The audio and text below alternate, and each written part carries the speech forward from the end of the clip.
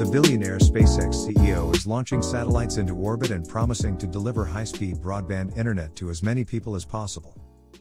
When you think of billionaire entrepreneur Elon Musk, chances are good that you think of his electric car company Tesla, his space exploration venture SpaceX, or his stint hosting Saturday Night Live. Maybe you just know him as one of the richest people on Earth. Something you might be less familiar with is a venture of Musk's called Starlink, which aims to sell internet connections to almost anyone on the planet by way of a growing network of private satellites orbiting overhead. Okay, start at the beginning. What is Starlink, exactly?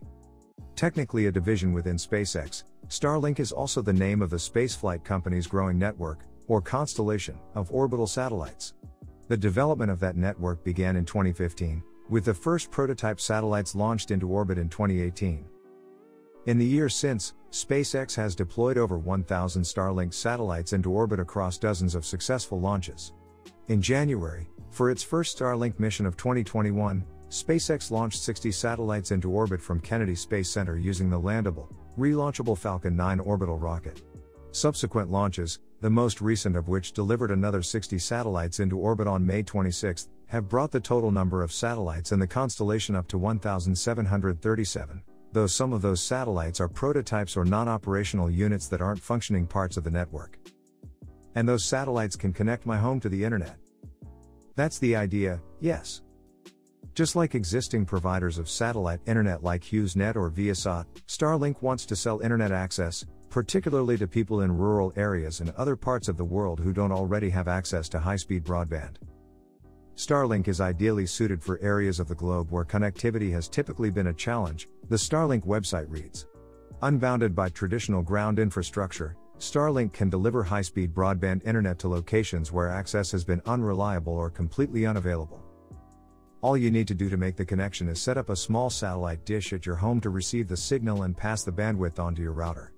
There's even a Starlink app for Android and iOS that uses augmented reality to help customers pick the best location and position for their receivers. How fast is Starlink's internet service? Users can expect to see data speeds vary from 50 to 150 megabits per second, and latency from 20 to 40 milliseconds in most locations over the next several months, Starlink's website says, while also warning of brief periods of no connectivity at all. As we launch more satellites, install more ground stations, and improve our networking software, data speed, latency and uptime will improve dramatically. To double its top speeds to 300 megabits per second by the end of 2021. How much does Starlink cost? Starlink has begun accepting pre-orders from customers interested in joining the company's Better Than Nothing beta program. The cost of the service is billed at $99 per month, plus taxes and fees, plus an initial payment of $500 for the mountable satellite dish and router that you'll need to install at home. Where is Starlink available?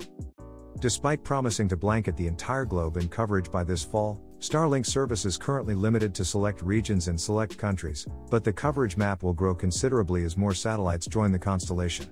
Per Musk, the list of countries currently serviced by the growing network of low Earth orbit satellites includes the US, Canada, the UK, France, Germany, Austria, the Netherlands, Ireland, Belgium, Switzerland, Denmark, Portugal, Australia, and New Zealand.